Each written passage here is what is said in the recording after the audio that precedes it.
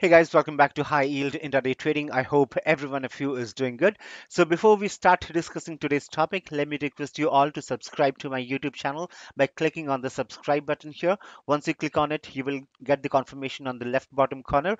Post you subscribe to my channel, also make sure to press the bell icon and click on all. You will get the confirmation on the left bottom corner so that whenever I upload a video, you get the notification about the same without any misses. Also, I would request you all to subscribe to my Telegram channel with the name HYIT Intraday Calls because I share a lot of things over there and it might be helpful to you in some way or the other.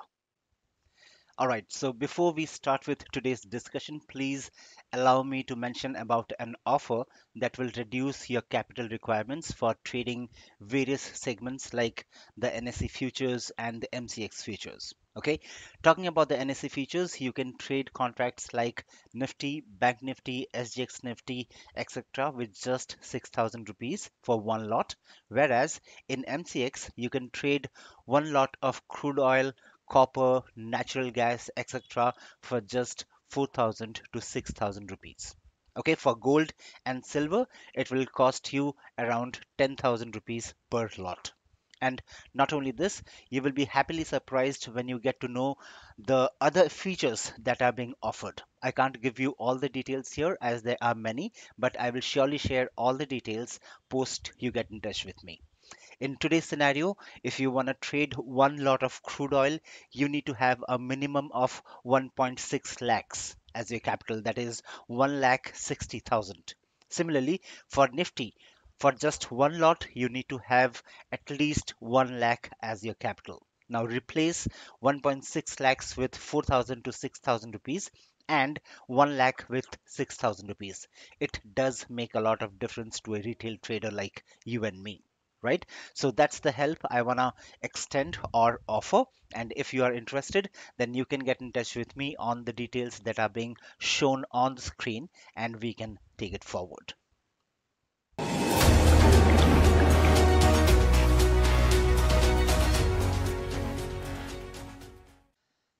All right. So one of the most important factor that should be taken care when you are into any kind of trading is when and where exactly should you enter or initiate the trade. Now, this is the point where most of the traders fail, as a result of which their stop loss gets hit, or they come out of the trade with less profits, or the panic factor creeps in. And so many other things do happen when the entry itself is wrong. Yeah, so in this video, I will be covering this very aspect and will be explaining the stuffs taking the help of one of the indicators called as pivot points. Okay, now please note that I will not be able to cover and explain the technicals for every indicator because the technicals differ for every trader. Every trader uses different indicators and oscillators to make up the trading decisions, right? So it will not be possible on my part to go ahead and explain the entry part for every indicator individually. Okay, for some pivots might be very important. For some traders, the EMAs might be more important, whereas for some other trader, the Bollinger Bands might be more important, right? So it would be really tough for me to explain the entry scenarios for all the technicals. But please be mindful that if you are using a particular indicator or oscillator, then you need to know every single bit about it. Because that's the thing, depending on which you are trying to prove yourself right against all the odds. Okay, and also please be mindful that before some time I did mention that indicators and oscillators, I mentioned both indicators and oscillators, but in real time, 80 to 85% of the time, we do not make use of the oscillators to make these decisions. Okay, 80 to 85% of the time, we take the help of the indicators to make the decisions. Our entry decisions, our stop loss, where to put the stop loss, where to exit the trade, and all those stuffs, right? Most of the time, we use the indicators, right? So in this video also, that is the very reason why I will be making the use of an indicator as an example. And as I said, that particular indicator will be pivot points. Okay, So so having that having that said, said, let's move on to the charts and let's bring up the pivots. Okay, just a moment. Right, so this is the Nifty spot chart, and the time frame that I'm using is the 15 minutes, as you can see on the left top corner here. And this is the Nifty spot chart. Okay, now the horizontal lines that you see here are the pivot points. Okay, now this, the platform that I'm showing you right now, that is TradingView. And in order to plot the pivot points, you can go to indicators, go to technicals, and search for pivot points. Click on it, and that will get embedded, or that will get plotted on the chart. Okay, now what do we see? Let's talk about this day, 17th of October 2022. Okay, now first thing first, why do we use the pivot points? Okay, what are these what are these R1, R2, S1, S2, S3, and all the stuffs? I'm very sure you know about it, but just to make sure that if there is a new guy who is watching this video, a guy who is new to trading, just to make sure that he knows these stuffs, I'll just quickly cover it up. Okay, so pivot, the P that you see here stands for pivot. Okay, that is the pivot line, and above the pivot line normally we will have R1, R2, R3, and below the pivot line we will have S1, S2, S3, where R stands for resistance. So this is resistance 1, resistance 2, and resistance 3. And S stands for support. So this is support 1, support 2, and support 3.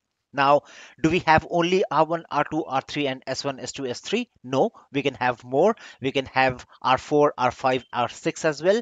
Similarly, we can have S4, S5, and S6 as well. But the best practice, according to me, is to follow only till R3 and S3. That should be more than sufficient for any trader to take up a trade, to make the trading decisions. Okay, I hope that is clear. Now, what is when we talk about these R's, what is it? As I said, it is resistance. So what is expected? The expectation is whenever the prices reach till this particular R1, it should face a resistance and it should come down the price. Similarly, let me just a moment. Let me bring in a pencil here. Okay. So similarly, if a stock is going up like this, whenever it reaches R2, it is expected to face a resistance here at this line and fall. Okay, this is a theoretical expectation. Okay, so basically R stands for resistance. Similarly, if we talk about support, let's take the example of S2. So what is expected here? It is expected that whenever a stock is falling and the prices reach near to S2 or at S2, the price is expected to get a support and it should move up from here like this.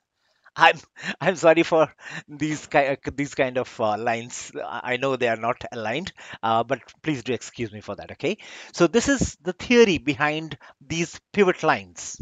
Okay, this is the exact theory that is behind the pivot lines, and this is exactly what you need to know. There is nothing more that you should be knowing. Okay, so if a stock is going up, okay, and when it reaches this pivot, that is R2, the stock is expected to come down by facing a resistance there like this.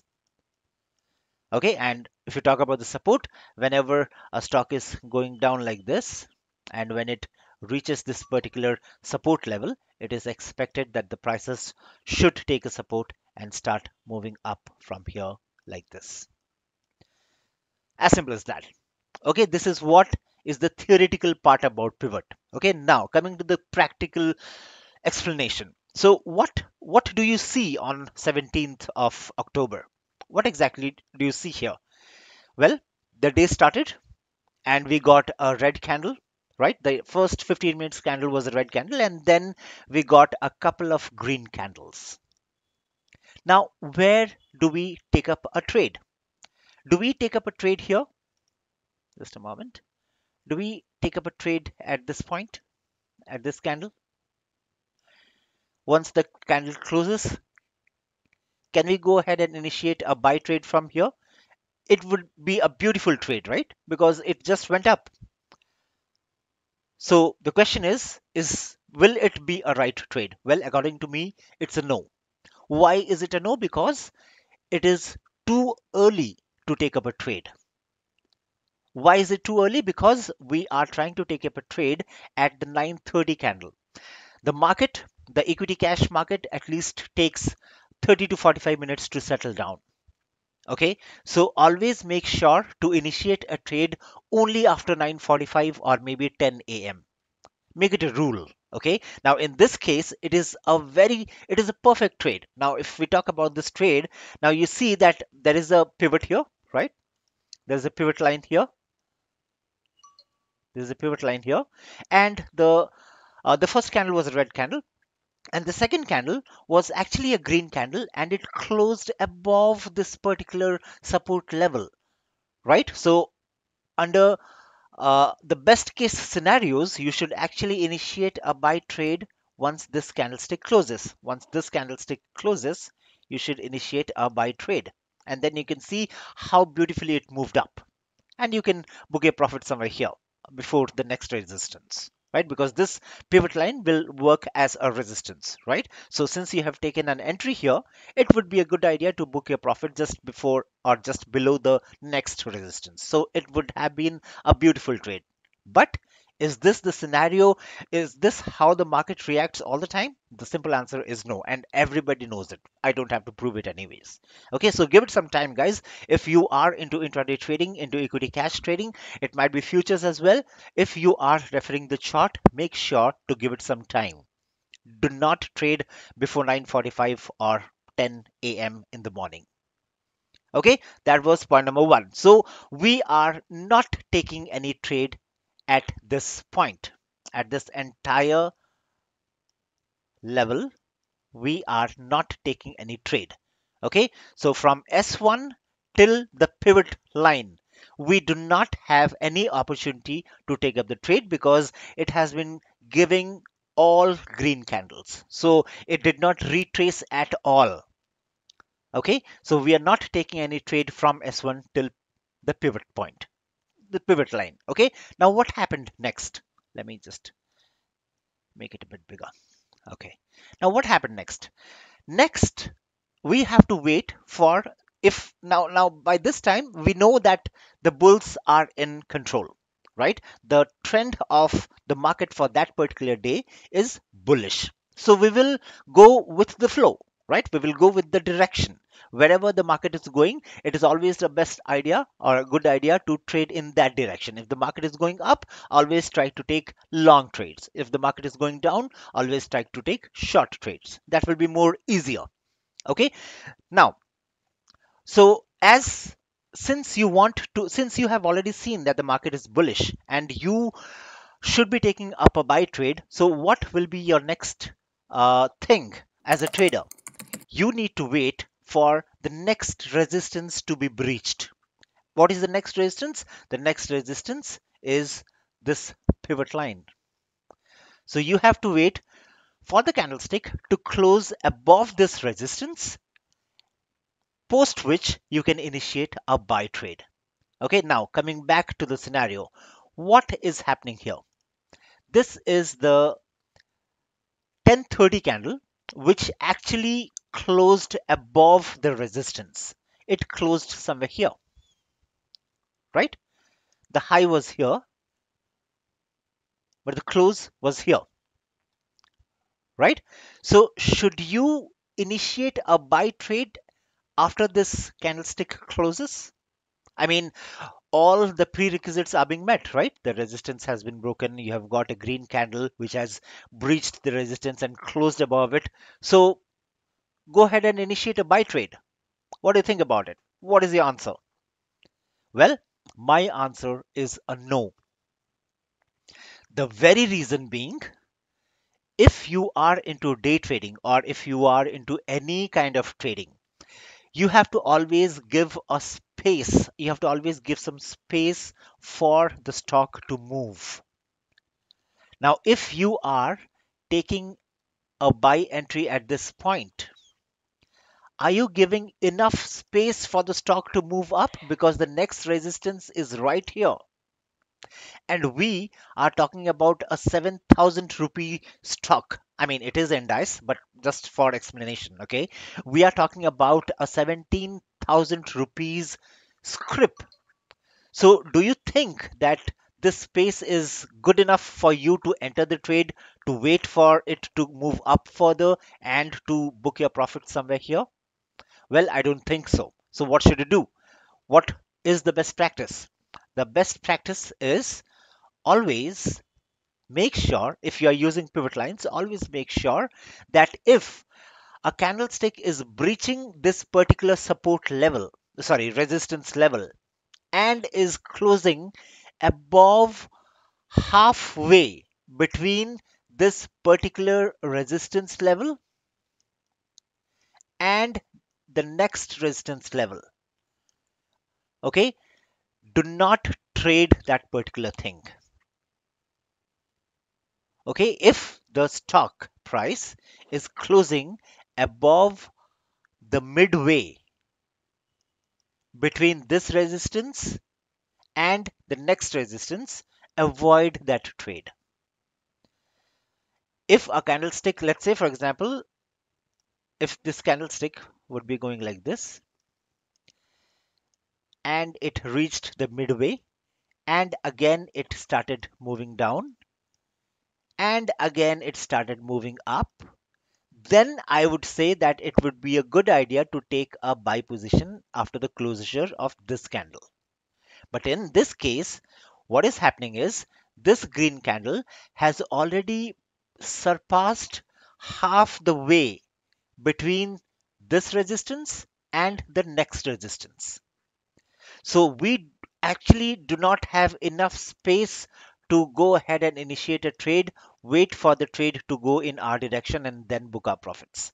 Even if you do it, most of the time you will find yourself stuck, or the profits that you will get will be much lesser. So don't do it. I hope you're getting the point. Okay, so always make sure that whenever a particular stock breaches a particular resistance, the first thing that you need to do is see where the next resistance level is. So here in this case, this is the next resistance level. Okay, and then just by seeing, you don't have to mark it manually or anything like that, right? So just by seeing, what do you think is the midpoint between this point and this point? Obviously somewhere here, right? So make sure that the candlestick should not surpass or should not exceed the midway between these 2 points and close above it. If it is closing above it, avoid that trade.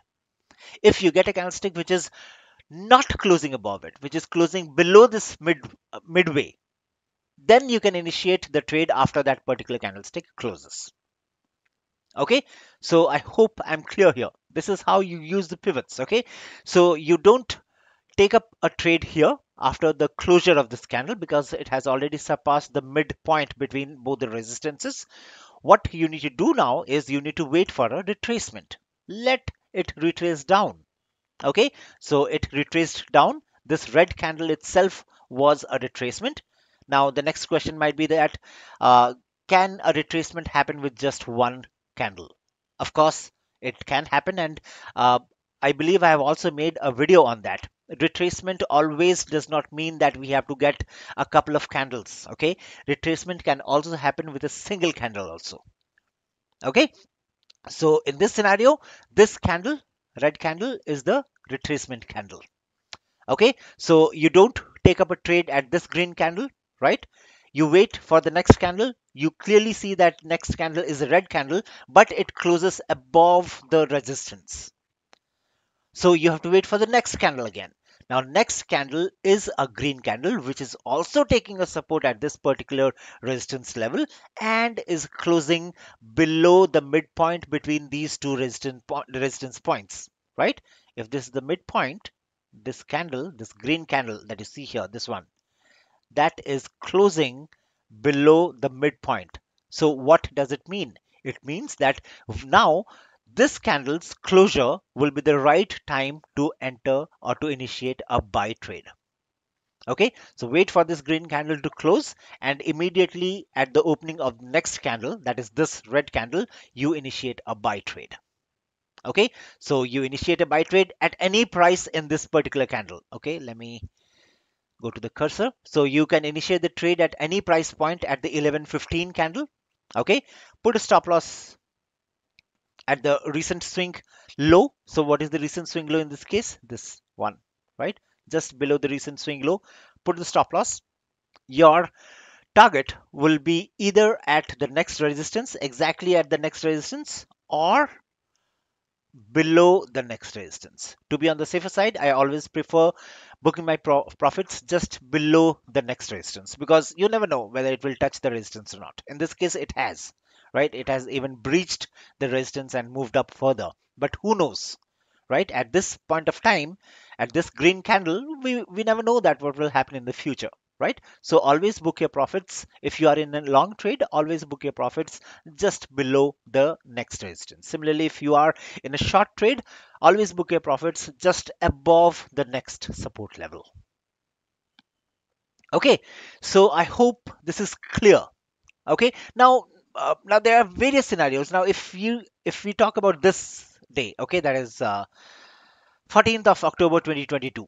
Now, we don't have any R4 here, right? R3 is the last thing that I asked you to use, right? R3 is the last thing. Now, we don't have any R4.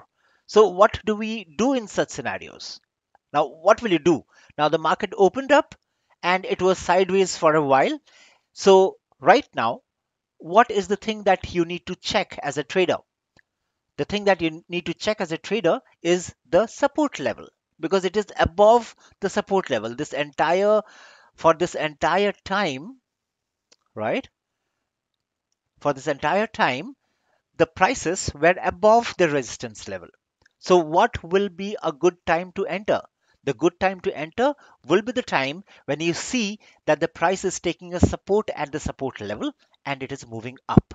So in this scenario, what will you do?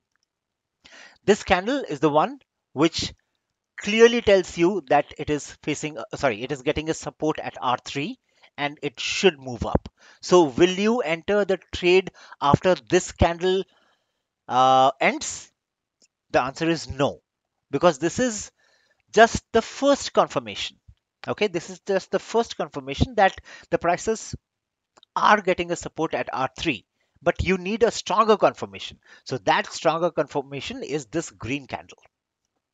Okay, so you make the entry only after this green candle closes. So your entry will be somewhere here, post the closure of this green candle. Put your stop loss below. Just a moment, let me delete this. Yep, so your entry will be after the closure of this candle, this one. Put your stop loss below the support level, that is this swing low, it is, right? The recent swing low. Put the stop loss just below the recent swing low. And your target, the first target can be here, because that is the swing high and the day's high as well. And as you can see, the profit that you are making is also decent enough. So always, I normally aim like this. Okay, either I will book it at the day's high or just below the day's high, as I told, to be on the safer side. I will not wait for this green candle and all.